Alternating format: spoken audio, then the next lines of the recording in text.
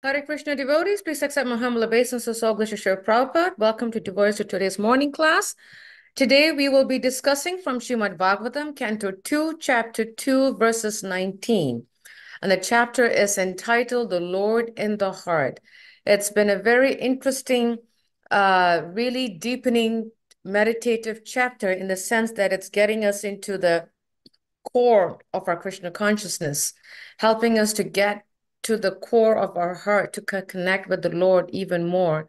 And we're very happy to have His Holiness Candramauli Swami with us. Hare Krishna Maharaj, please accept my humble obeisances. All glories to you and Shri Prabhupada.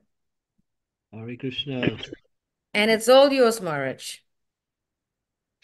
My obeisances to everyone. Hare Krishna.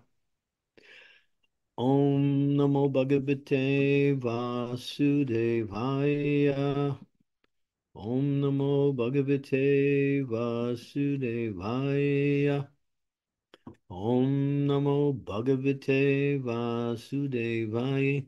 Itam munastu pamared bhavastito Vijnana Drigvirya Sura Ditasayaham Swaparsnenadipi ya Gudam tato nilam staneshu satsuna mayaj jitat klamaha.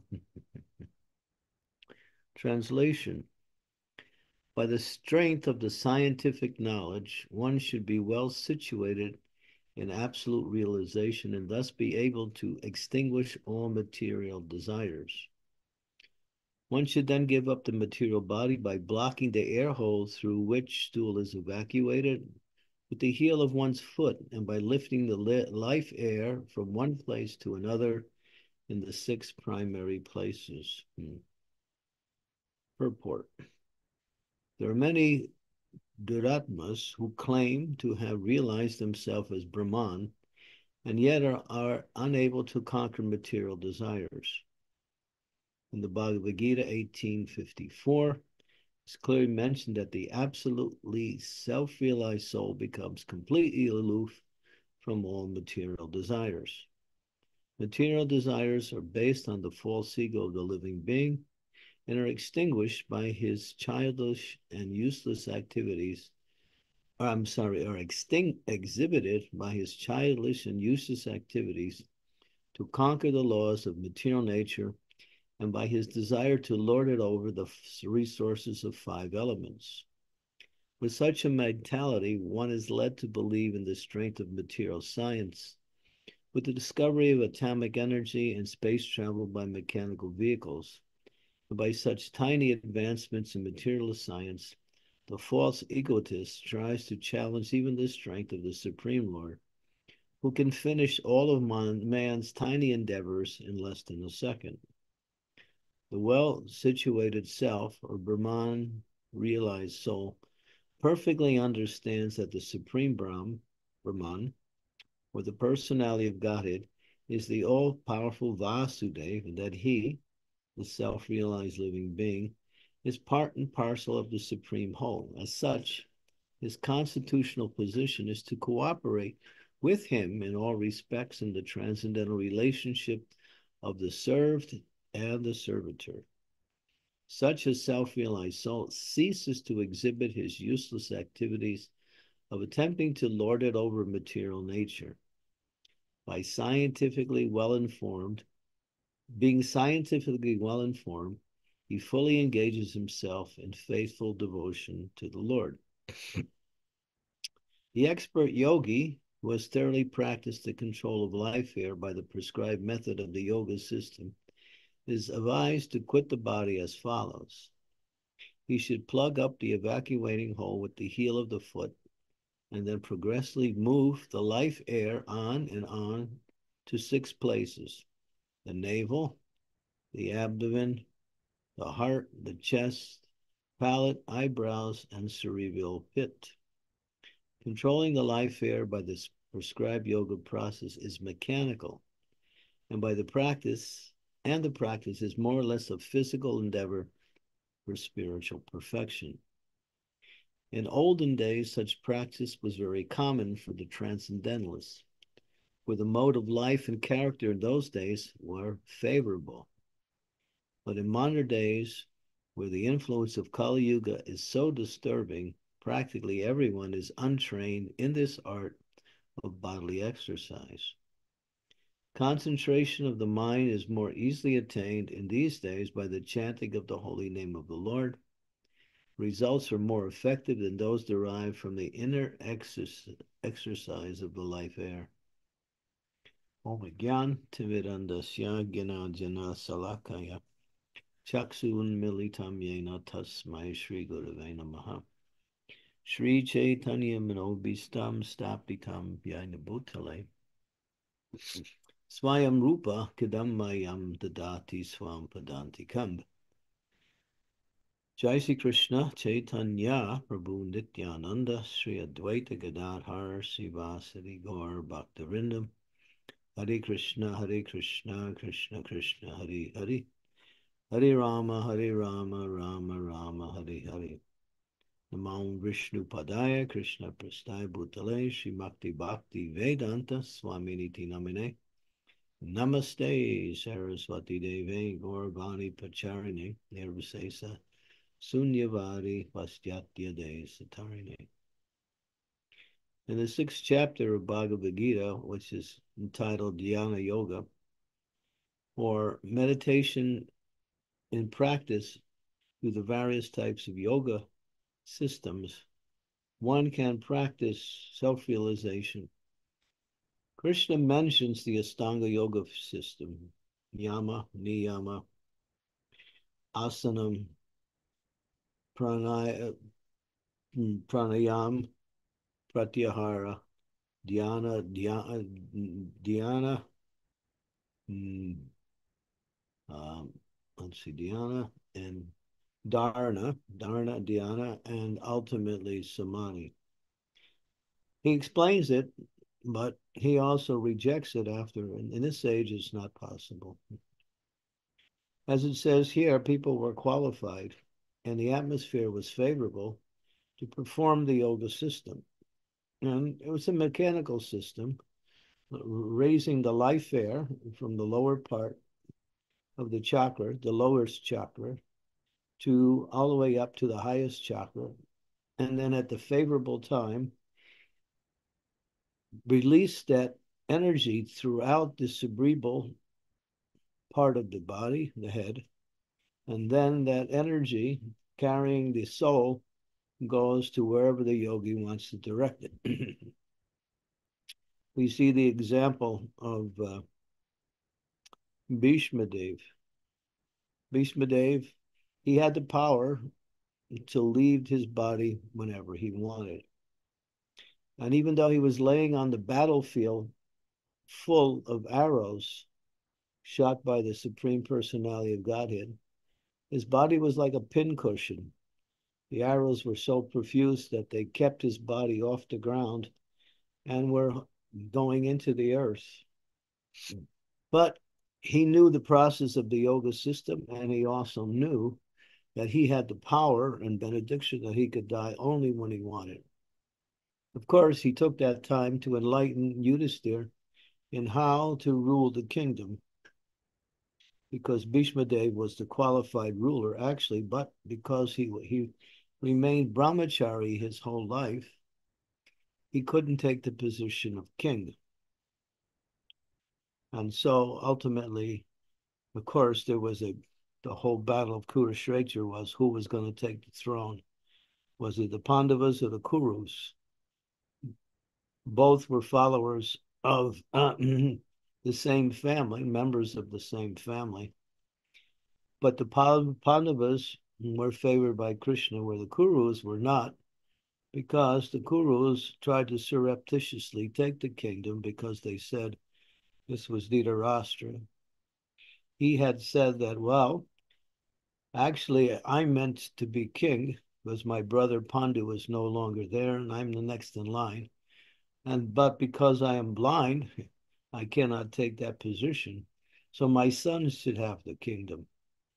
But the sons of Pandu were actually the righteous heirs to the kingdom. And that was the 5 brothers headed by Yudhisthira Maharaj.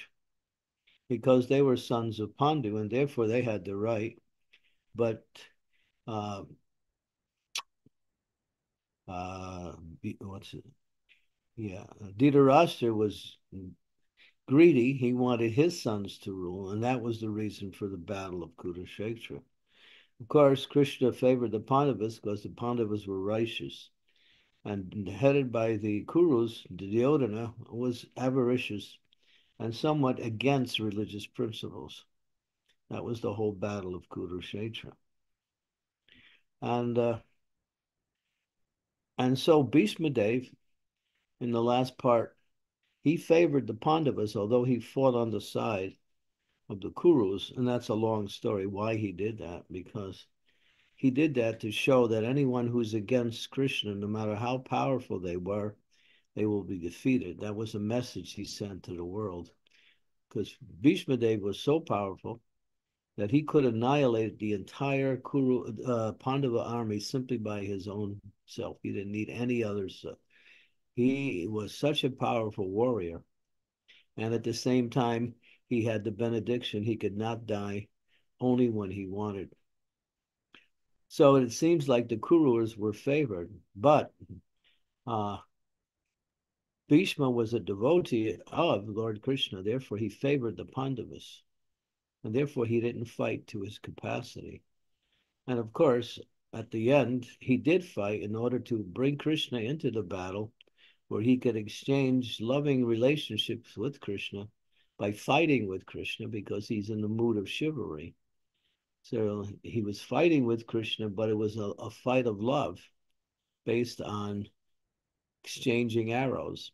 And those arrows that hit the body of Bhishma Dev were like love bites that were given by the lover to the beloved.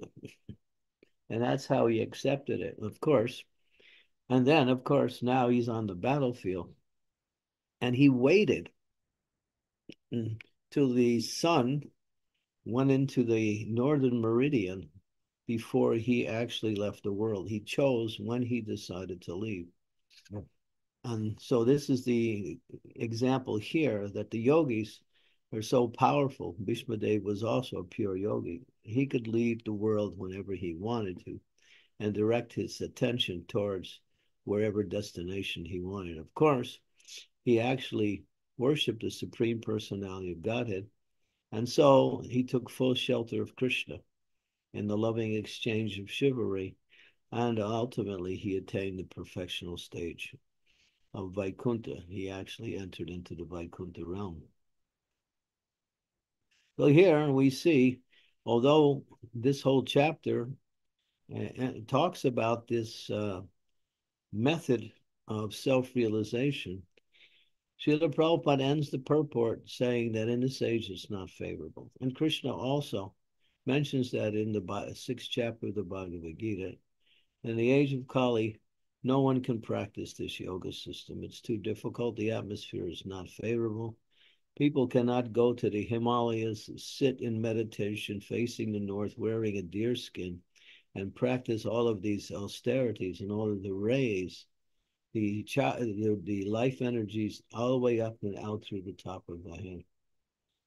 There are yogis who still try to do that today, and some of them are successful, but they live a life completely aloof from all other living entities. They live in caves in the Himalayas and practice this yoga system. Sometimes they come out for the Kumbh Mela and you see them. Some of them are 150, 200, almost up to 300 years old. And they can maintain their life for many, many years simply by balancing the airs within the body. If you know the art, you can extend your life for hundreds of years simply by manipulating the airs into the body. It's a great art. It's the yogis, the perfect yogis, they know this art. But who can practice this art in this age? It's practically impossible. Therefore, Prabhupada ends the purport saying that the easiest and most direct method is the chanting of the Hare Krishna Maha Mantra. The Hare Krishna Maha Mantra has been ordained as the means for self-realization by the Supreme Lord himself who incarnated in himself as Sri Chaitanya Mahaprabhu to teach this art of self-realization and also demonstrate the art in his own practice in the mood of his own devotee. That's Sri Chaitanya Mahaprabhu. So we follow this simple process of chanting Hare Krishna, but it's not so easy to chant Hare Krishna. When we discuss chanting a Hare Krishna, we always talk about how the mind wanders. And in order to get the benefit of chanting Hare Krishna, you have to keep that mind focused on the sound vibration without it wandering here and there. And therefore, there's a lifestyle that is supportive of the chanting of the Hare Krishna, and that is the process of pure devotional service. So when we follow the process given by the spiritual teachers and live very strictly according to that, we can purify our activities in this material world and then actually become qualified to chant the holy names of the Lord with full attention and devotion. So although the process is easy, you simply chant and hear, but how many of us can actually keep that mind focused on the sound vibration throughout our 16 rounds and beyond? It's not so easy. Therefore, it requires one takes seriously to the practice of Krishna consciousness. Although the chanting of the Hare Krishna is the means for self-realization, the process is supportive of the means of self-realization. Therefore, Prabhupada says those who simply chant and don't follow the process, they will not be able to perfect their chanting because the process is supportive. Hearing and reading Srimad-Bhagavatam, association and serving other Vaishnavas, worship the Lord in his deity form, taking only food offered to the Lord Krishna Prasadam. All of these are requirements in order to purify our consciousness. So when we actually sit down to chant, we can actually absorb ourselves in the chanting of the Hare Krishna Mahamantra. So the whole process is a package and not simply the holy name by itself. As one becomes proficient in the process of chanting, and one develops their chanting, then the process becomes simply chanting more and more. So the great souls, many of them don't follow all of the other processes because they have actually perfected their level of chanting Hare Krishna, and they're on the level of Sudanam. We have to go through the different stages of chanting. The beginning stage is Namaparad. We recite the 10 offenses to the holy name each day in the temple during the morning program. One should hear these offenses, understand what they mean, and very carefully avoid those offenses. As we get rid of the offenses, we come to the next stage, which is called Namabhas. It's called a glimmer of the holy name. It's compared to the sunrise when it rises in the morning, but it is not over the horizon yet. Although the sun is not seen, the light of the sun is seen even before the sun comes up. So this is called the Namabhas stage. It's like the light of the holy name is starting to manifest, but it has not fully developed to the stage of perfection yet. And that is called Namabhas. And then when that stage becomes full or developed, then we come to the stage of pure chanting, which is called Sudanam. And that is actually chanting the holy names. And you can learn about the whole process of Sudanam from Srila Haridas Thakur as explained by Srila Bhaktivinoda Thakur in his treatise Harinam Chintamani. That book is very much recommended for those of you who want to perfect the process of chanting the Hare Krishna Mahamantra. It's a very detailed and very nice explanation. The text is by Srila Haridas Thakur, and the purports and explanations are taken by the pure devotee Srila Bhaktivinoda Thakur. So that is the process in this age, is to perfect our Krishna consciousness through chanting and serving in devotion according to the guidance and instructions given by Krishna in the scriptures and explained to the aspiring disciples by the bona fide spiritual master. Now, that is the process.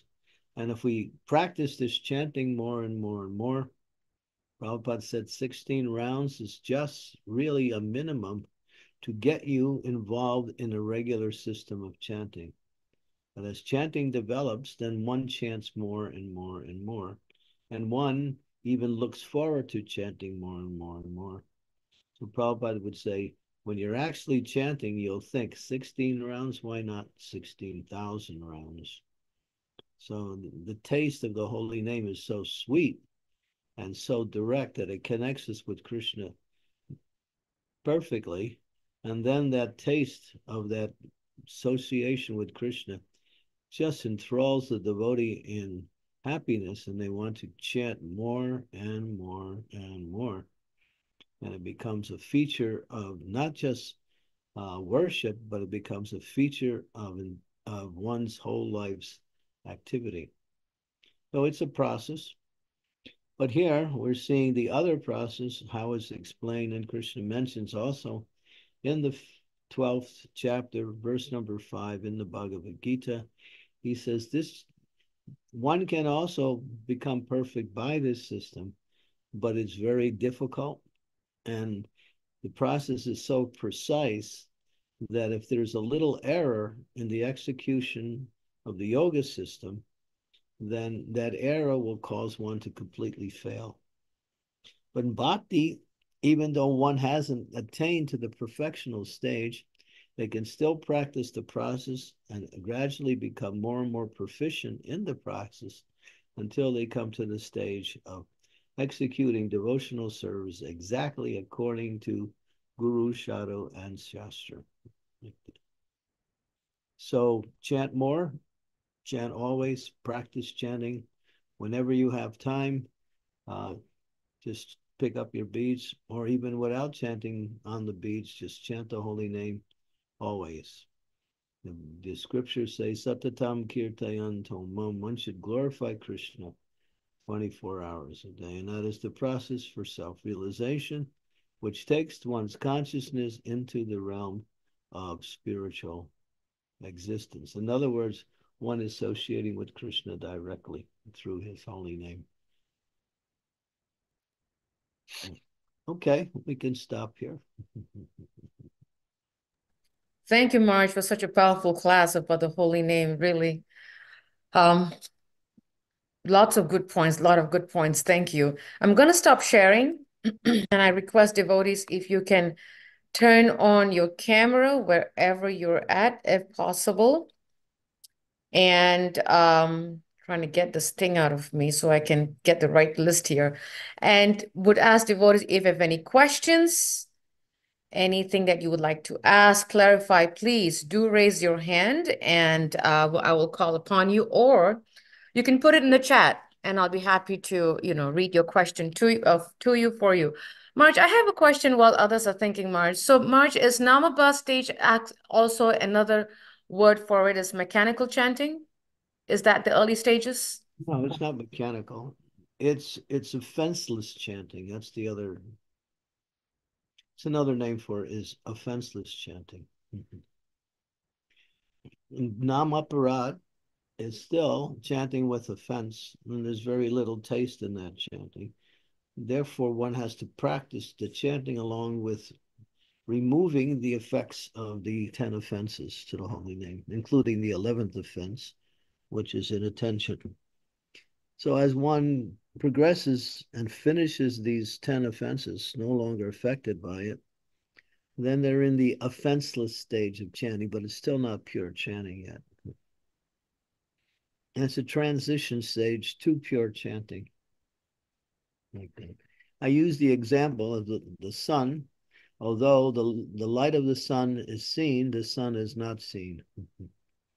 It's like you're getting a glimmer of the. You can use another analogy. Sometimes you see clouds in the sky, and then you see a break in the cloud, and a sun ray comes through that break. That's also used as an analogy for namabas.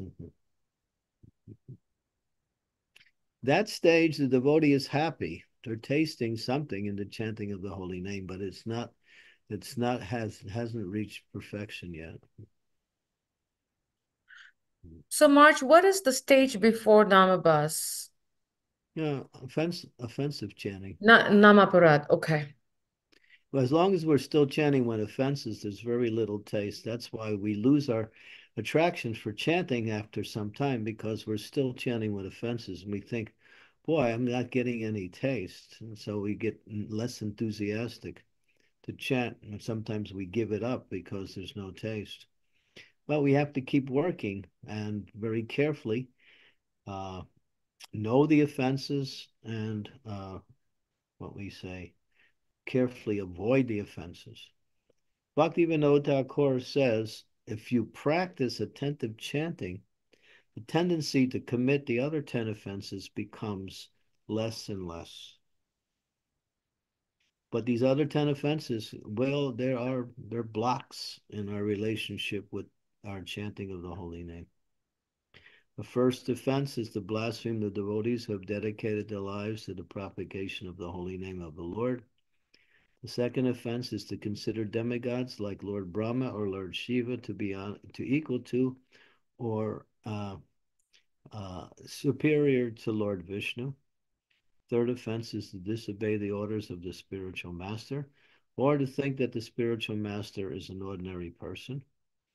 The fourth offense is to consider to blaspheme other scriptures that are in pursuance of the Vedic version, although they might be not pure scriptures. If we criticize them or blaspheme them, that's also an offense, because these scriptures are meant for other people to raise them up to the stage of the mode of goodness where they can actually practice devotional service. The fifth offense is to, what is the fifth offense? Is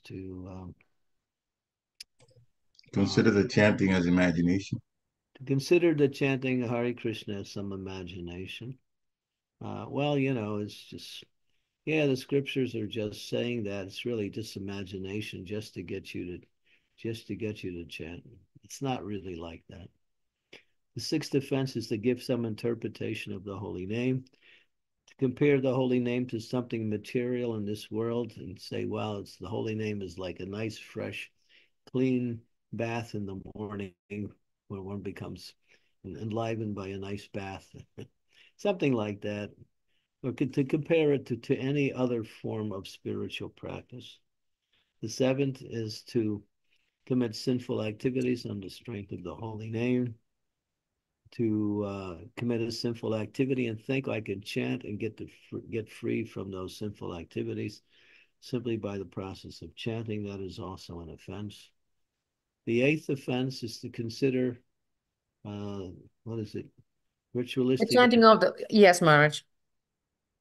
ritualistic activities that are mentioned in the Vedas as, equal. In other words, I do my homa, I do my puja, I do my worship, you do your chanting, it's all the same. It's not. The holy name is above all of these other ritualistic activities. And to consider other forms of worship on the same level as chanting is another offense. Ninth offense is to teach the glories of the chanting to the faithless persons. Those who are not interested, we try to force or try to glorify the holy name by speaking about Krishna's pastimes in Vrindavan to people who are not qualified to hear or don't even want to hear. And the 10th offense, this is the one the devotees have to be careful with. After understanding so many instructions on the glories of chanting the holy name and the benefits that come by chanting, still one is attached to material life. Still one is trying to fulfill their desires for material happiness and still at the same time chant the holy name. And then the 11th offense is to chant inattentively. So know these 11 offenses, 10th offense plus the additional one, and carefully avoid them. And chant it. at the same time. Marge, I remember in the old days, and I keep saying old days, but I think it's really important that, because nowadays, at least in many temples, that is not recited, and many devotees really don't remember or really read those 10 offenses and memorize them or know them. It's so important that I think at least it has to be put on the refrigerator. So we see it on the wall of our room door or something. So we see it every single day. My experience in my travels is every temple I go to, they recite it. I haven't seen any temple that hasn't recited, but that does. But I haven't visited all of the temples, so I don't really know. So, but most temples do recite it right after Tulsi Arti, and then they recite the 10 offenses. Thank you, Marge. Yes, Nitya Gopal, go ahead. Hare Krishna Maharaj, Dandat Pranam, Jai Srila Prabhupada. Thank you so much for enlightening in such a wonderful class, and specifically the 3 stages of chanting. I was just wondering, Maharaj, how do you know Lord is pleased with our chanting? Ask him. My dear Lord,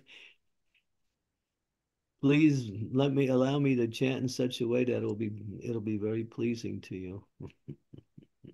You can pray like that. And if you're very perceptive, you can understand whether Krishna's pleased or not by your own experience. Your experience should also tell you whether Krishna's pleased or not.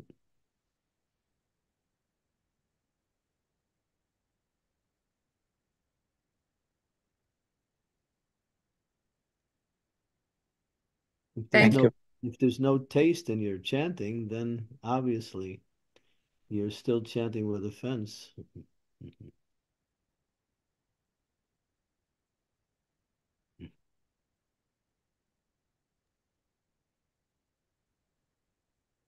Thank you, Maharaj. Nice question, Nitya Gopal. Thank you.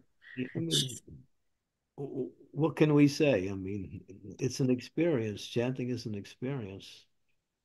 And you can evaluate simply by your experience. You may not always understand completely, but if you're enthusiastic to chant, that is an indication that you're chanting nicely. If you lose your enthusiasm and become mechanical in your chanting just to finish your rounds, then obviously you're not actually approaching the holy name properly.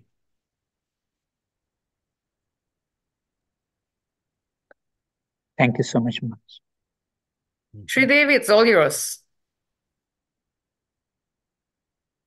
Thank you, Anasuya. Dear Guru Maharaj, please accept my humble obeisances. All glories to Srila Prabhupada. Guru Maharaj, you said a very important thing when you said if you only chant but do not follow the process correctly, then you cannot succeed in chanting.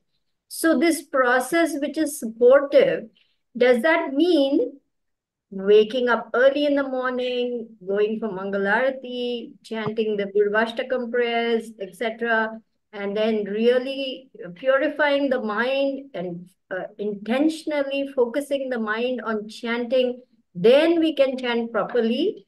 And if we do not do those things, if we skip those things, then our chanting becomes very distracted. At least this is my experience, very distracted, and then it goes on to inattentive and unfocused and so on and so on. So for us, our supportive lifestyle means following the morning program, right? Yeah. If you can't go to the temple, at least do a morning program in your home.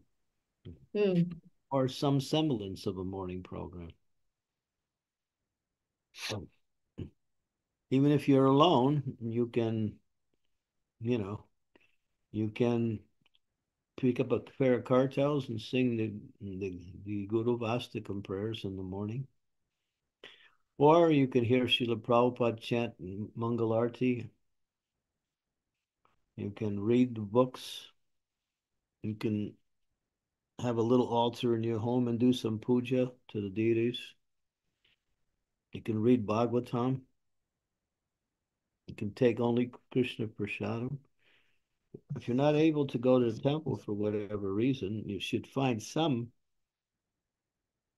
spiritual foundation which sets the day for the entire activity of Krishna consciousness. And these things will support your chanting. As Srila Prabhupada said, he uses an analogy. He said, if you're simply chanting and you're not following the process, he says you're cooking with smoke. That's Prabhupada's statement. So if you try to, he said, if you try to cook with smoke, your breakfast will take 300 years to cook. So in other words, all of these other activities, that's why they're all part of the same process. But as I mentioned, as you progress in your devotional service, chanting becomes more foremost in your practice. Or you might find devotees will emphasize a particular aspect, such as reading and preaching Srimad-Bhagavatam, or worshiping the deity, like that. They'll continue to chant, but they'll also emphasize a certain aspect of devotional service because it becomes their attraction in Krishna consciousness. But the holy name is the essence. I understand, Guru Maharaj, that early morning chanting is the best chanting. But what if we want to chant extra and then, the day has begun, there are things to be done, etc. How can we maintain the same quality of rounds for our second set of chanting? Well, you have to be in the right mood, a right mindset in order to develop that. You pick a time of the day where you see that will be the favorable time where you can chant nicely. Just like I would suggest before you take prasadam is a good time to chant, but after you take prasadam, it becomes more difficult to chant.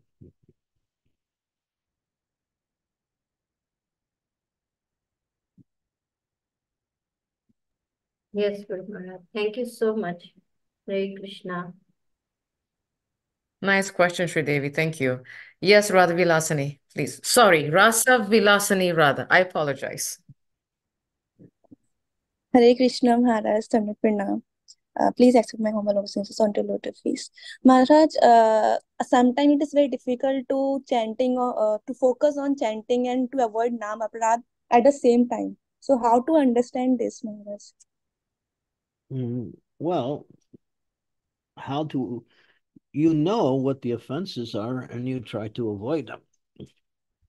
But if you don't know what they are, or you don't know how to avoid them, then you're still chanting Nam Aparad.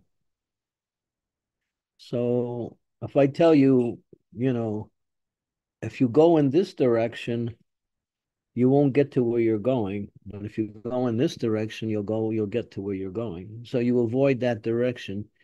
That is the wrong way. So similarly, we should know what these and but avoid them. That's all. Just don't commit these offenses. Understand what they are. For instance, the 10th offense. We hear so much instructions from the spiritual teachers, from Krishna through Shastra, and in general about giving up material desires as a way to progress in devotional service. But if we still are trying to fulfill our material desires and practice Krishna consciousness and chant, well, that's one of the offenses in the holy name. That's called the 10th offense. That's the I and mine offense. It's called I and mine. That's an example. If we think, oh, well, I was born in India and we used to do all kinds of pujas and homas and sacrifices and worships. Yeah, I can still do that and chant Hare Krishna, and it's all the same because worship is worship, right? No. The holy name is Krishna in transcendental sound. Kali Kale, Namarupa Krishna avatar. Krishna is incarnated in the form of his holy name. It's not different than the Lord himself. These other processes are meant for elevation from a lower mode to a higher mode, but they're not transcendental, like the holy name.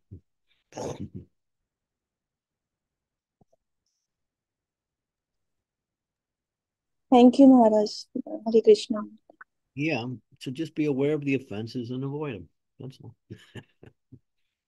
It's good. Every day read the offenses. If you read them every day, you'll start to understand. Srila Prabhupada, Harinam Chintamani especially, explains each of the offenses.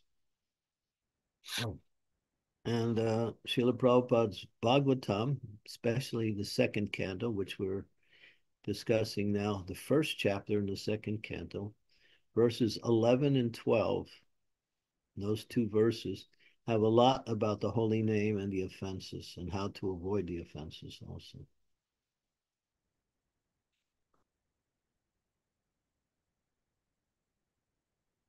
Hope that helped you, Prabhu, Mataji. Thank you so much, Maharaj. Hare Krishna. Hare Krishna. Marge, there's a question in the chat that I would like to read. Hare Krishna devotees, I have a question for Guru Maharaj. When we chant and the mind wanders on other topics, how do we focus on the Harinam? Also, how do we build taste in chanting so it is not felt as a task to just complete rounds? It's nice to offer prayers prior to chanting. Pray to the spiritual master, Lord Chaitanya. Pray to the holy name itself. There are authorized prayers that one can pray. For instance, we chant the Shikshastakam prayers every day. That's also part of the morning program. We can chant those prayers.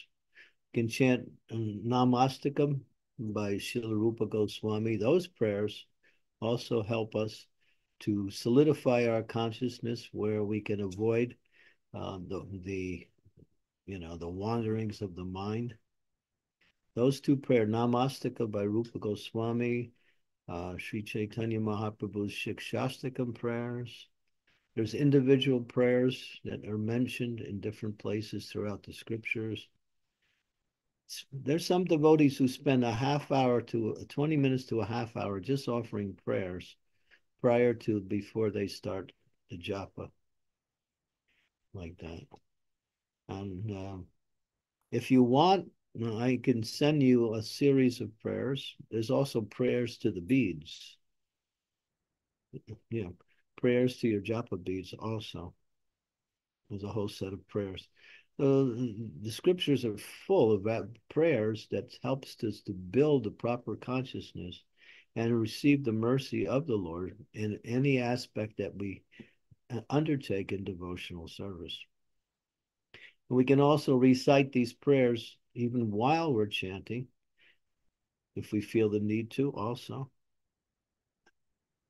And that's one way. And then practice the process of hearing very carefully.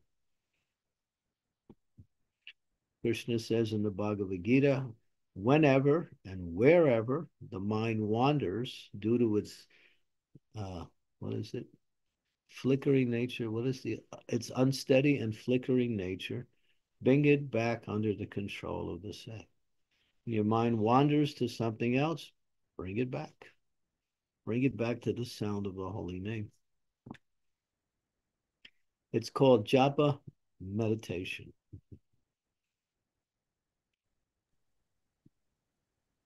Not japa cell phone meditation. Shut that cell phone off before you begin your japa every morning. Leave it off until you finish your rounds, at least before breakfast.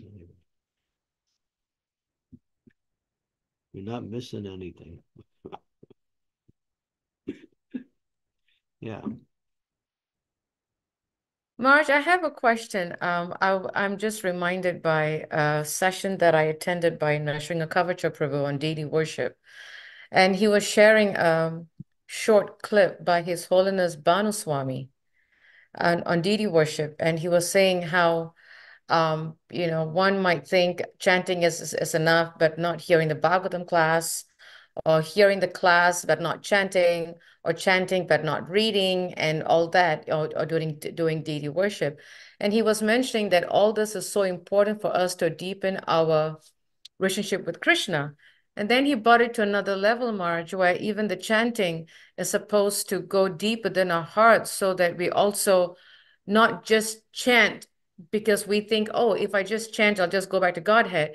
But we don't have, we don't respect devotees. We don't have relationship with them. So how much, Marge, is chanting related to devotee relationship?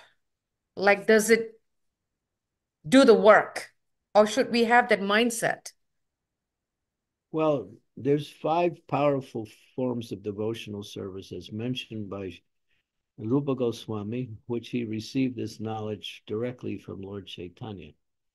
And that is chanting the holy names, hearing and reading Srimad-Bhagavatam, worshiping the Lord's form as a deity, living in a holy place, and associating with devotees. Lord Chaitanya emphasized 2 of these 5, chanting the holy name and associating and serving Vaishnavas. If you don't associate and serve Vaishnavas, it's very difficult to bring to the chanting of the holy name, unless you were a pure devotee in your last life and you somehow came back just to finish up. But no one should assume that. There are devotees who are more advanced. You can't say everyone, when they come into this movement, is on the same level of advancement. It's not possible. People have Krishna consciousness from previous lives, sometimes from many previous lives. So, but the process is generally applied to everyone like that. But there's others who move fast through the process and get right to chanting more and more and more because of their what we say, their adhikari, their development of the whole process from previous lives. So, but still, the spiritual master and the Lord recommends we follow the process. But associating with devotees is really the foundation by which we can develop the enthusiasm and the qualifications to chant more and more. Lord Chaitanya emphasized, what is it? Namruchi, Vaishnav Seva, Jiva Doya. The Jiva Doya means preaching. These are the 3 things that Lord Chaitanya emphasized.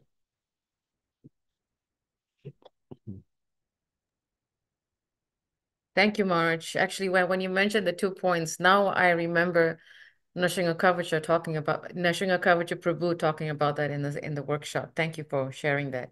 He did go from 5 down to 2 points. Thank you, Marge. Yes. Association of devotees also helps to purify us from our anarthas. It's not only gives us inspiration and opportunity for service, but it helps us to develop those qualities that are conducive, such as tolerance, patience, humility, detachment. All of these things are supported by Vaishnava association. And Vaishnava association is also a mirror. It helps you to see what you don't need and what you can adopt also. If you're perceptive enough to be looking for these things.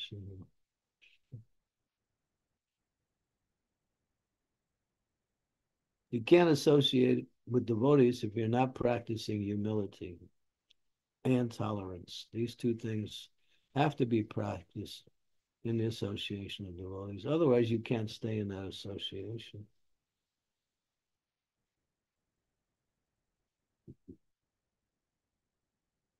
Marge, is so powerful and amazing that everything that we do in our Krishna consciousness, it boils down to the connection of devotee association. It's like without that, there's just no hope.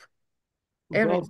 Prabhupada made that statement, which we mention occasionally. He said there's three things important in Krishna consciousness. He said association, association, association.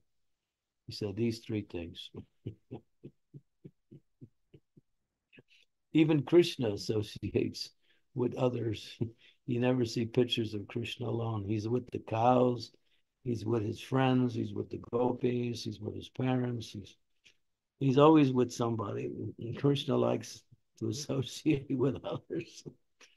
He doesn't have to, but he's also that's a platform of enjoyment. Association of devotees brings happiness.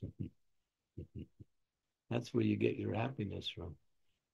Not sitting in your room in your meditative state, That may be nice, but when you share Krishna consciousness with others and you learn from others, this is where it becomes happy. Because the whole process of life is relationships. Happiness is based on relationships. And our ultimate relationship is with Krishna. But we develop that relationship with Krishna through our association with devotees, which is also a form of happiness.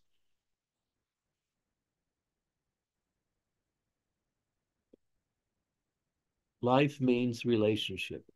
If you want to know what life's about, relationship. The most miserable people who don't like to be with other people, they're miserable for whatever reason.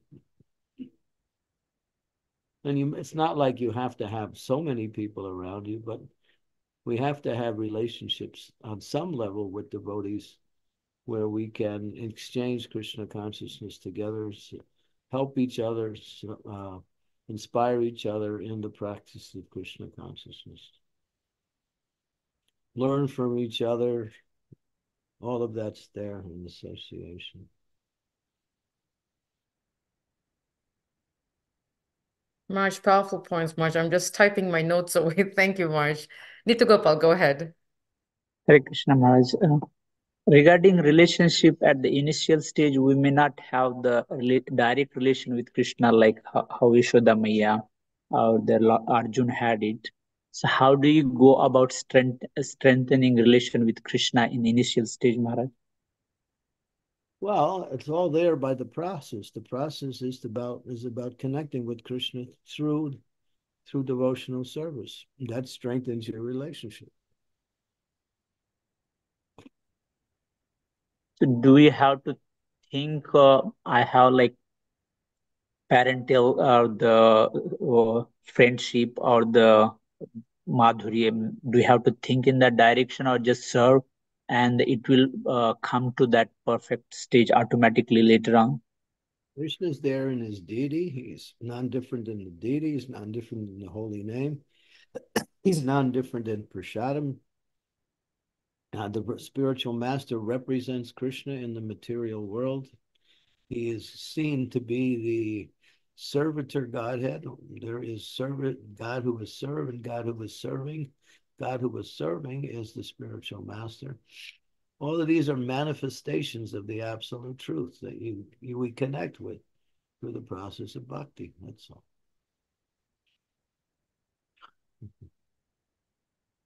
Okay.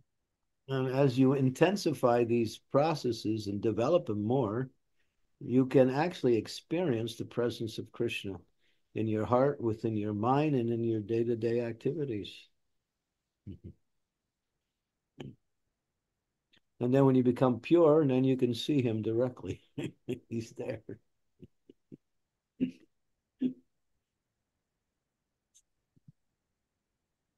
So not necessarily we have to have the relation like the how Yashoda Maya, like the like 5 stages of the one's relation. We don't have to think in that direction. Nitya Siddha Krishna Prema Saru Kabonai Sravanari Siddhi Chitti Koryodai. In the hearts of all living entities, pure love for God exists. Jiva Surupai Krishna Nitya Das, all living entities are eternally servants of the Lord. We have that relationship. You can't break it. But the coverings of the material energy kind of block that understanding of that relationship. And we can't experience it because we are still covered by the material energy. Cut through the coverings and the relationships is revealed more and more. That's bhakti.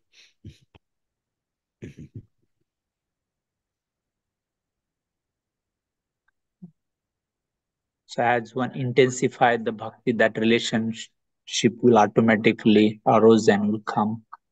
You're always in contact with Krishna, but you can't experience it because we're covered. That's why. The more you uncover it, the more you experience it. It's there. You can't be separated from Krishna. It's not possible. But consciousness separates us from the experience of being with Krishna. It's just consciousness. Purify the consciousness, the relationship is experienced.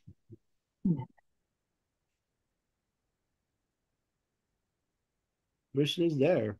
He's always there. In fact, he's the closest thing to you. That's not a euphemism. He's in your heart.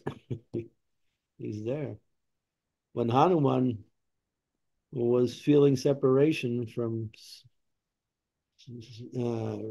Sita and Ram, they said to Hanuman, Hanuman, the Lord's in your heart. And he became so anxious, he grabbed his chest to tear it open just to see whether the Lord was in his heart or not. And you can see that picture. It's a nice picture. Right. And the Lord's there in the heart. You're never alone. Even if you're in the midst of the deepest, darkest forest, still Krishna is there. That thought itself is so solacing and satisfying. The Lord is in the heart. We feel so much relief and peacefulness by just having that thought in every time. Yeah. But pay attention to him. That's the whole thing. Keep your attention on Krishna. And then you'll experience his presence more and more.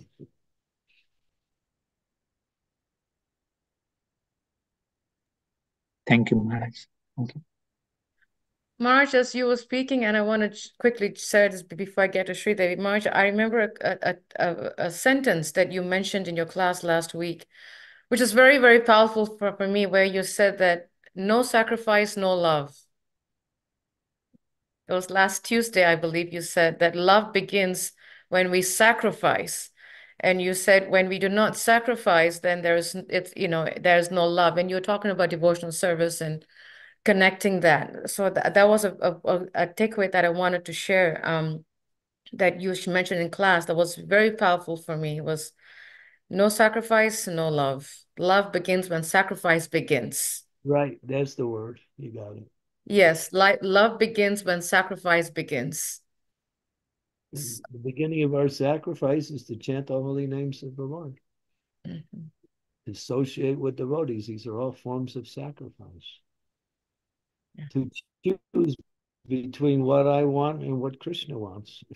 That's sacrifice. What's pleasing to the Lord first before what's pleasing for me, right, Maharaj? Like what Krishna... Not necessarily. There's a philosophy like that. Please yourself and Krishna is automatically pleased. Prabhupada shoots that down. You have to find out what pleases the Lord by understanding the instructions given by the spiritual master and by Krishna himself through the scriptures. Thank you, Marge. There are 3 questions, and I'm going to go to Sridevi first. Thank you, Anasuya. Guru Maharaj, as you're speaking about the various stages of chanting and how the mind wanders so much and how difficult it is to bring the mind under control, to really focus on the holy name, how can we continue to remain hopeful even though our chanting is not up to par?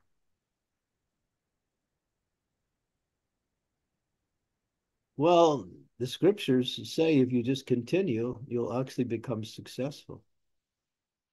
Prabhupada used to say, if the only way you can lose in this practice is you give up.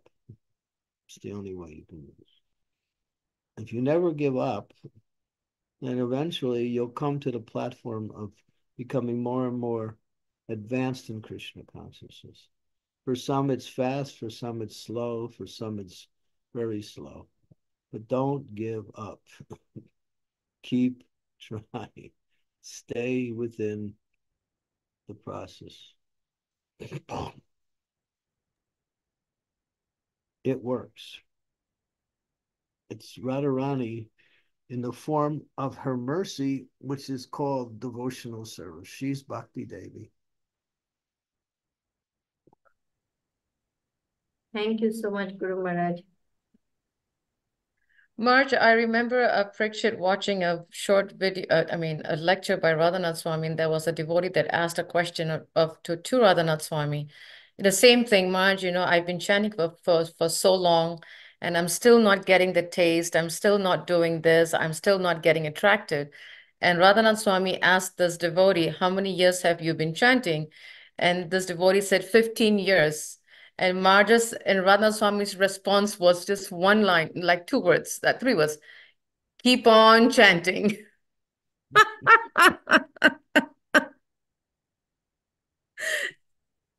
So, 15 yeah. years, nothing. How many lifetimes you've been in the material world?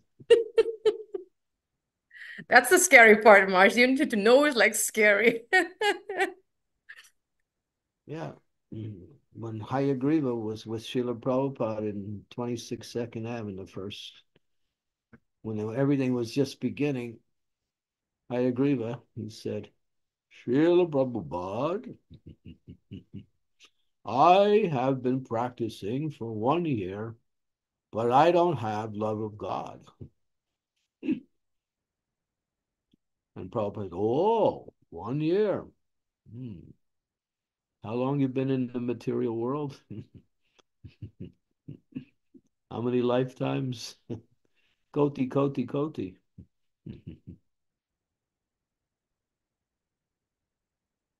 So the process is fast or slow, depending on how enthusiastic you execute the process. For some, it's very slow, and for some, it's very fast. Your determination and your enthusiasm is the means by which you access the mercy and move fast through. Choose Krishna, don't choose Maya.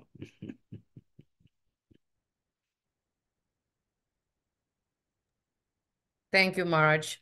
I keep saying Radha.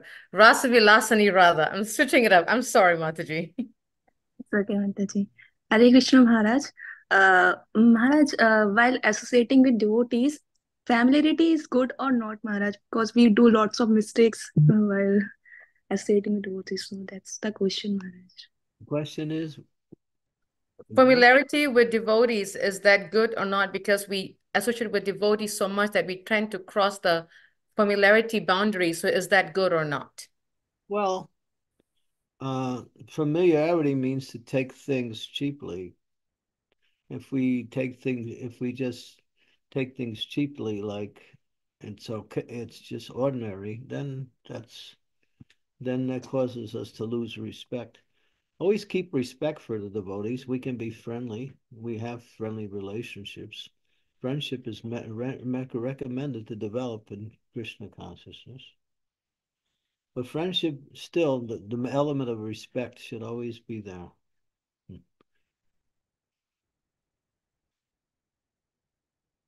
And then we can be friendly. Sometimes we joke. Sometimes we even chide each other like that. But everything is done in a spirit of friendship, not in some mean spirit or some spirit of annoyance.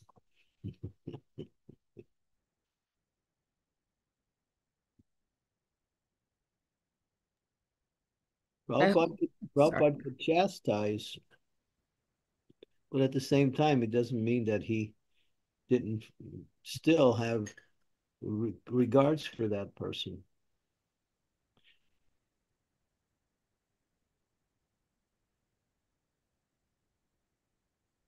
So there's different moods that come up in our relationship, and sometimes things become familiar.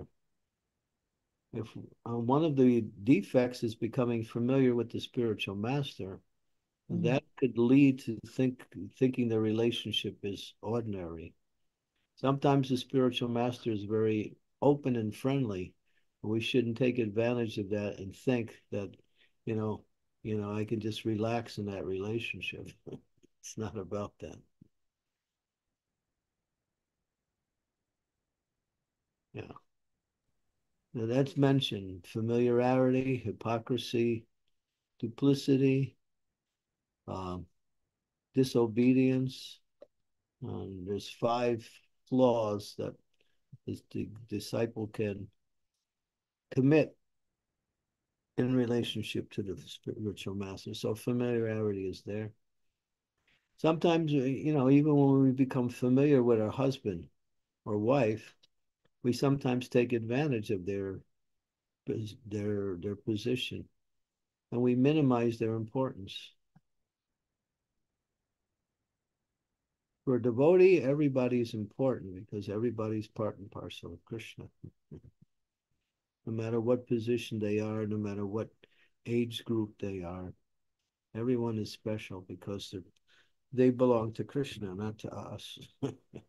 So we get friendly, we get familiar, we sometimes relax that relationship a little bit, but it's always in the mood of service, not in the mood of wanting to be served, not in the mood of what we say, enmity or envy. None of these things fit into devotional relationships.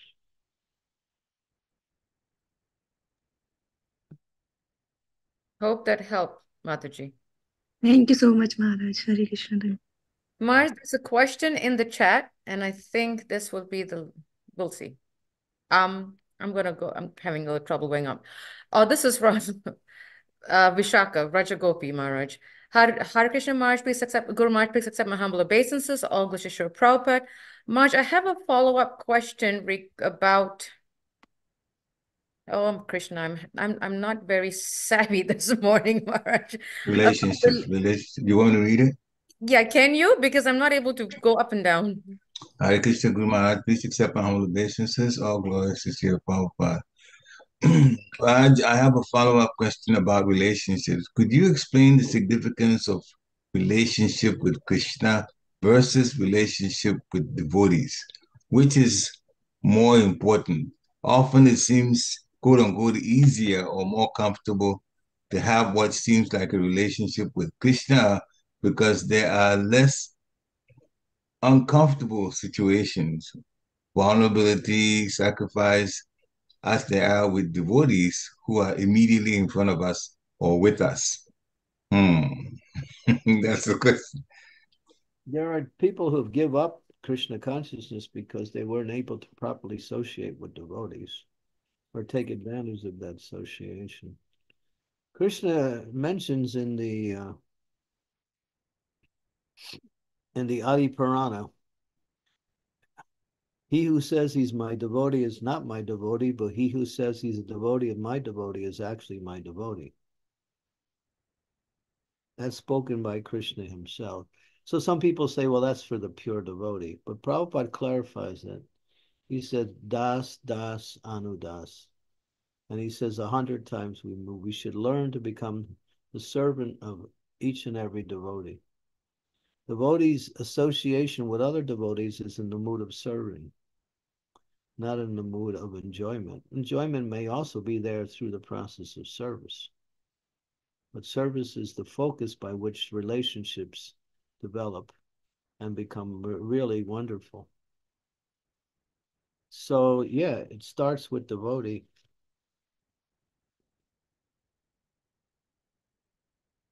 You really can't have a real relationship with Krishna. It won't develop beyond a certain point unless you actually develop relationships with those who are dear to Krishna.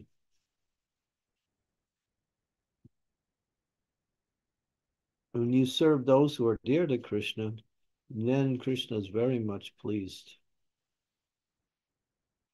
And who's not dear to Krishna? Everybody's dear to Krishna, but some are more dear.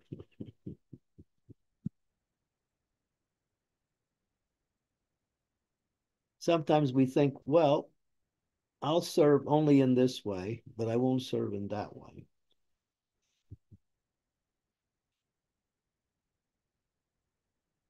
There are people who are like that. And they say, well, my service is to serve in this way. That's nice.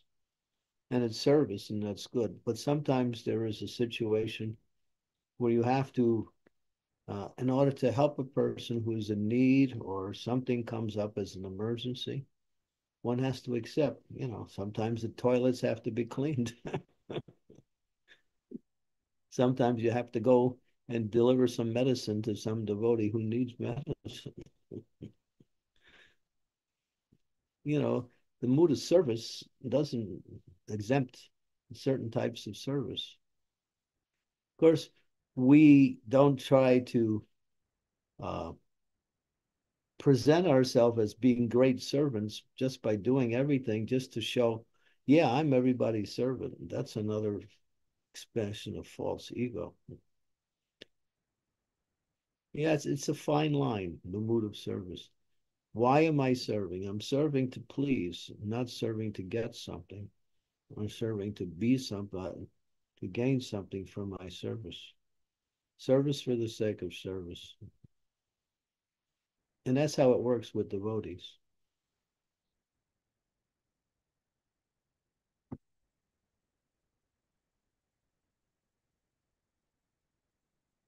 Okay, so I do have a little bit of a tighter schedule than normal today. So sorry, Maharaj. We took so much of your time because this is an amazing, interesting point. Maharaj, I know you've mentioned this in the past, and I think the next time you come, I think we'll definitely have to arrange for a workshop on the holy name, Maharaj. At least come and purify ISKCON Harrisburg, if you can start there. You're having your Rath Yatra soon, right? I was just reading about it in the ISKCON news. Yes, Maharaj. It is next Saturday, a week from this Saturday on July 20th. So it's a great opportunity to spread Krishna consciousness. Yes, absolutely, Maharaj. And we really hope that next year I'll get a better date. And if you could come and give us a workshop, Maharaj, I think every one of us need that. Speaking for myself, we have to. And as the verse said, the only way right now is the holy name. We just got to work on that. And Marge, I do like this point that you said was, serving to please, serving to please and not serving to get something. Well, that's service. If you're serving to get something, it's not service, it's business.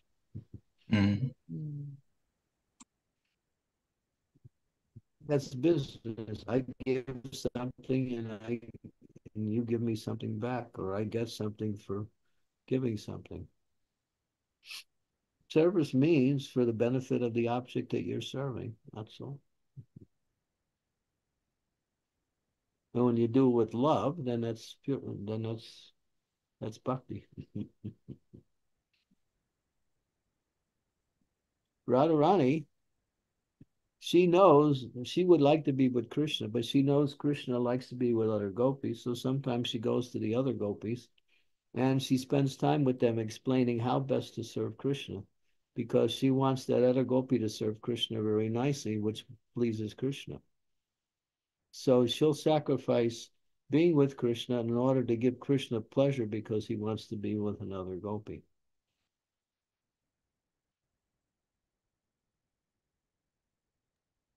Maharaj, again, that word sacrifice, that's with this love. Amazing. That's what bhakti is about. Yes, Maharaj. It's about loving Krishna. It's about loving Krishna and loving Krishna's devotees also. Yeah. Love means Service, love means to serve. Love means to cooperate, to serve together. That's love. Reminds me of Srila Prabhupada. You can show your love for me by cooperating with one another. Mm-hmm. That's what Prabhupada said. Amazing. She actually had a question, but yes, Marge. She took it down as soon as you said that you had to leave. So can she ask Marge? we can't say no to Shakshi. There you go, Sakshi. Go ahead. Roll. Hare Krishna Maharaj, please accept my humble obeisances. All glories to Srila Prabhupada. Maharaj, I have a question related to devotees association. So for those who don't get often association of advanced devotees, like on the level of Madhyam or Uttamadhikari, so is it okay for them to keep on associating with Kanishth Adhikari or the new devotees? Like, no, you should seek out that higher association. You should make plans to go for that association, even if you have to travel to get it. That's fundamentally to your spiritual advancement. okay, Maharaj. At least Madhyam association. Uttama, you may not always find Uttama available, but at least Madhyam association. That you have to be proactive for.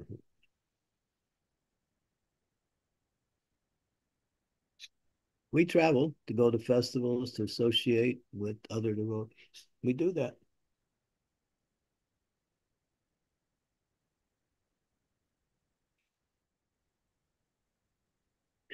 That was a very nice question, Sakshi. Very nice. One thing I noticed, today's class had 42 people on it. Marge, I was about to end with that we had the mark. We hit the mark, Marge. We had 42. You're right. Yeah. Amazing. This is the best I've seen Harrisburg come through, Marge, that is the reason why I was asking next day if you could come and purify us with a weekend workshop of the holy name, Maharaj, because I need help with that, Maharaj. The more you, Maharaj, you come, the more numbers will be. I can't hear what you're saying, but that's okay. I don't really need to. Maharaj, what I said is the more you come, the more numbers will be. No, Maharaj heard you. He's not listening. He doesn't want to hear it, is what it is. Maharaj heard what you said. He's just closing his ears. Well, I hear it, but I don't believe you. I should keep saying it, Maharaj, then. You'll have a wonderful Rath Yatra and you'll see. I won't be there and it'll be like, it'll be the spiritual world. I remember your presence last year, Maharaj. Yeah, that was nice. This one looks better this year. At least from what I read so far and heard so far, it looks like it's going to be great. Hare Krishna Maharaj, please accept my humble obeisances. All glories to the Prabhupada. This isn't for me, but it looks like there's Bhaktimbani left something in the chat. Can you, Anshia, can you still read, or what do you want to do? She's still online. I can see her name, yeah. Go ahead. Yeah. Sorry, I was muted.